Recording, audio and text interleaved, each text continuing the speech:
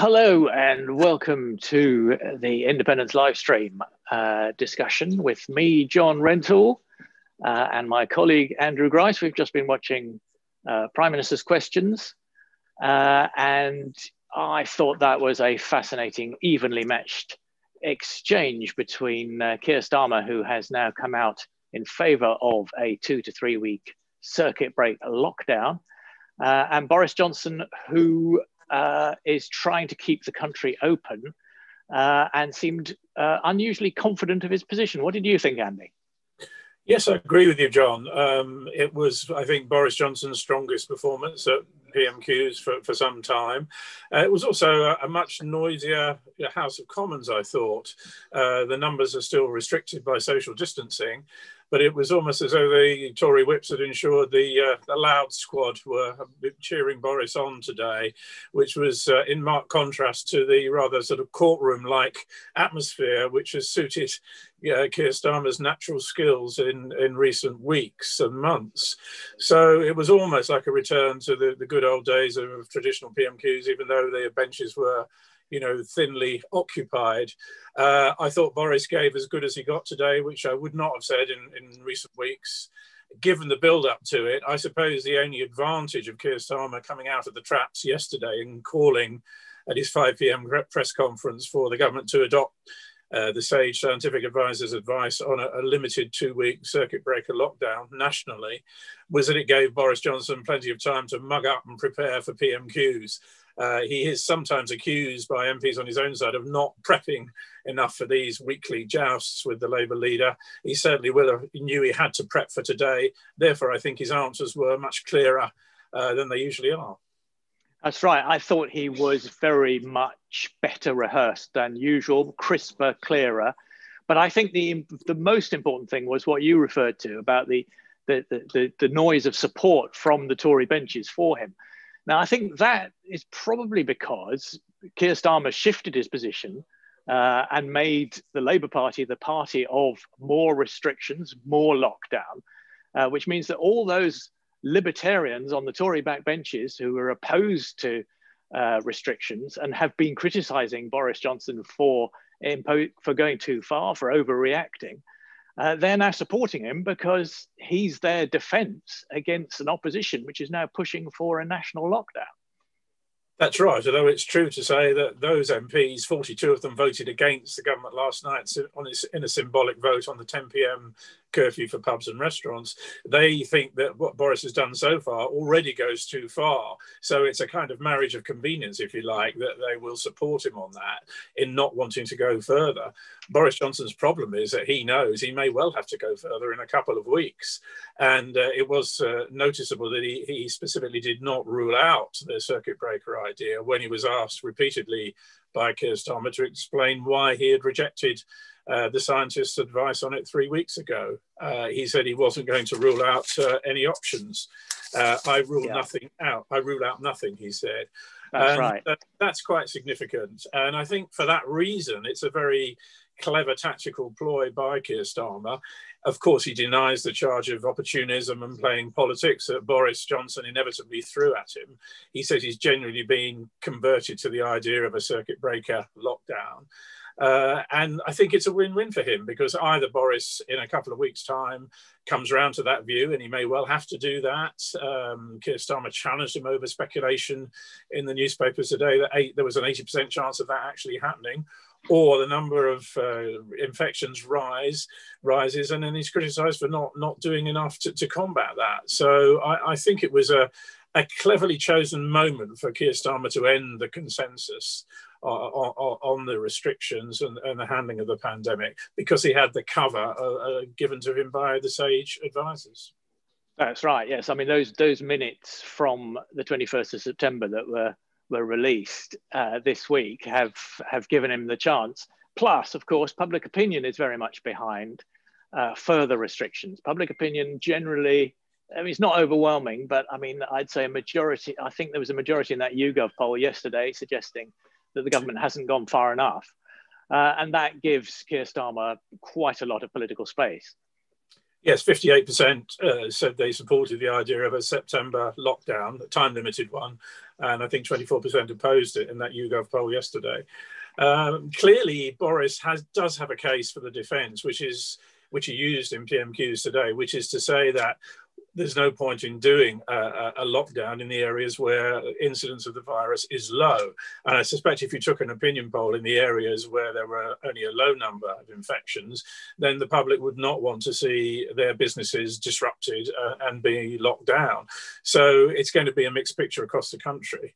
The problem is the weakness in Boris's strategy, the regional and local lockdowns, is that it's not at the moment working in terms of stopping the spread of the virus. And so he may end up with his balanced approach, as he calls it, or middle way between the two extremes, favouring a lockdown and easing of the restrictions, what those Tory MPs want. The danger is that the balanced approach actually achieves neither objective of saving lives or livelihoods. Yes, I mean, precisely the dilemma that I thought Boris Johnson was going to be struggling against today, and yet he seemed to be remarkably confident. And I think that's because there is now a clear sort of difference of opinion. And I think, I mean, you got the sense very much that the Prime Minister believes in what he's doing. I mean, he obviously accepts that he might have to go further, but he made the case, I thought, very forcefully for keeping schools open. I mean, that was a bit of a device, because Labour's not arguing to close them, except possibly for a week in extra over half term, but for keeping businesses and therefore jobs going as well. And I thought the Prime Minister felt on very solid ground there, and it was that was unexpected. Yes, and he has been criticised by MPs across the House and a lot of commentators for not giving strong leadership, not having a clear message. And I think today's coming out fighting today in the way he did was a recognition that perhaps he hasn't been firing on all cylinders. And of course, if you go down the middle of the road or sit on the fence, as he's accused of doing, it's very difficult to have a clear message. But he did manage to do that today. And I suspect his holding line for the next couple of weeks will be to say, give the new three-tiered system of restrictions that takes effect today a chance to work. We're going to hear that a lot from ministers, I think, over the coming days. But the problem is, we'll know in 2 weeks whether or not that's working. And he may then have to go back to the very proposal that Keir Starmer is now pushing so strongly. Exactly. And Keir Starmer will then be in a very comfortable position of saying, I told you so, and saying that the government has acted too slowly again, which has been his consistent theme throughout. I mean, you're absolutely right. To watch those two exchanging accusations of opportunism was quite entertaining.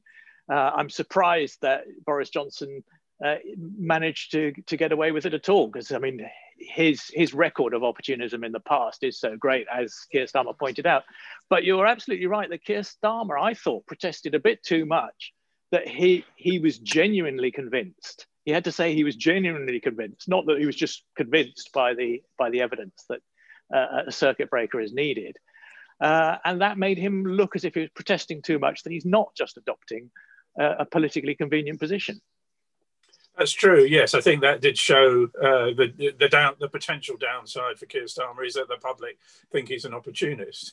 Although he too has had some criticism that's bubbled up in focus groups and opinion polls that he too has been sitting on the fence.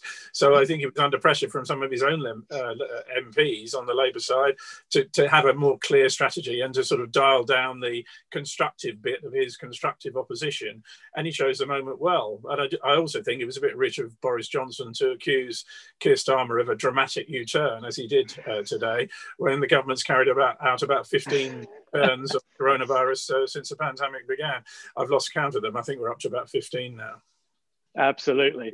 I mean, Boris Johnson also dealt quite deftly with the SNP leader in Westminster, Ian Blackford, who presumably very much buoyed by the opinion poll, which was published, I think, during PMQs, suggesting 58% support for independence in Scotland, the new Ipsos Mori poll.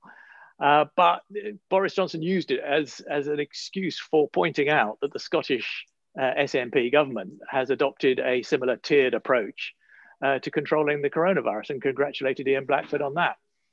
That's right. Yes, Ian Blackford said there would be a tsunami of unemployment if the furlough scheme ends this month, as it's going to do.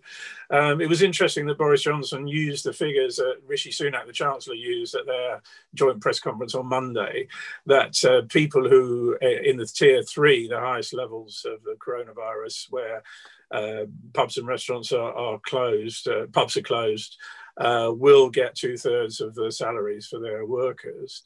That is not as generous as the 80% people got in the first national lockdown, as you know. Johnson used the 93% figure. People will get 93% of their salary when universal credit is taken into account. The problem with that statistic is that it then begs the question, and a couple of MPs asked it just now, what happens in April when the £20 a week boost to universal credit runs out. Boris Johnson, I think, gave a slight hint that he may have to extend it, where he said it would run until April at least. At least, absolutely. Which I think shows that this issue is under live consideration in Whitehall. I can imagine the Treasury does not want to make a long-term commitment to something that could cost, I think, £6 billion a year. But clearly, if we're still in lockdown territory come April and restrictions still apply, it's going to be very difficult to impose a cut in income of £20 a week to the poorest people in the country. Absolutely. Could well be another U-turn coming. Although that's, I mean, I don't know if you define that as a U-turn or just carrying on with the existing extremely expensive policy. I'm sure Labour would manage to call it a U-turn, but I think we all slightly abuse that label and use it too often. Labour accused Rishi Sunak of doing a U-turn when he brought in a very different scheme to the furlough scheme, which wasn't really cool. That's but right. they did do a U-turn because he then brought back a form of furlough in the tier 3 areas. So that was a premature accusation on Labour's behalf on that occasion. What do you make of the 58% support for independence in Scotland? How do you think Boris Johnson's going to respond to that? Yes, well, I bet you Ian Blackford had wished he'd seen that poll pop up on Twitter before he asked his question about the unemployment crisis. So I'm sure he would have asked about that. In his second question, he gets the luxury of 2 questions as the third biggest party at Westminster. Boris Johnson will reply by saying, we had a referendum in 2014. That was supposed to be a once-in-a-generation event. But the problem is that support for independence is building ahead of the crucial elections to the Scottish Parliament next May, where Nicola Sturgeon may well be able to claim a mandate for a second referendum if she gets a big majority. And the way things are going, and that poll is the latest example of it, things are going her way. Despite the problems with the virus in Scotland, despite the problems they've had in care homes, just like England, Nicola Sturgeon can't seem to do any wrong in the eyes of Scottish voters. And that is a huge headache for Boris Johnson. Yeah, I mean, because all he can do is just continue to insist that it's a matter for the Westminster government and that he's not going to agree to a second referendum, which in turn is going to presumably increase support for it in Scotland. That's right. It looks obstructive. It looks anti-Scotland. All the North-South debate we've had within England, I'm sure, will resonate in Scotland. That a lot of MPs on both Tory and Labour think that there's a dangerous narrative for Boris Johnson in these restrictions being imposed in the North, where, of course, the infection rates are highest, and parts of the Midlands, that has echoes of the 1980s and Margaret Thatcher. Remember that a lot of people in the North voted Conservative last December for the first time in their lives, and they were probably people who, back in the 1980s, was when unemployment was at over 3 million, thought they'd never vote Tory in their lives. Now, Boris Johnson has a really difficult position, a really difficult struggle to keep hold of those voters now, particularly when there is this dispute between North and South, and the map of restrictions, as it currently stands today, looks very different in those 2 parts of the country. Yeah, absolutely right. I mean, the way coronavirus has worked to strengthen local and national identities in Scotland and the North, and in Wales, actually, Mark Drakeford is now, a politician that has been heard of outside Wales. It is having a remarkable effect on British politics, and nobody knows where that's going to lead. Anyway, that's going a bit beyond Prime Minister's questions. But thank you very much for joining me, Andy. That was extremely informative and interesting. And we hope people will join us next week. Thanks a lot.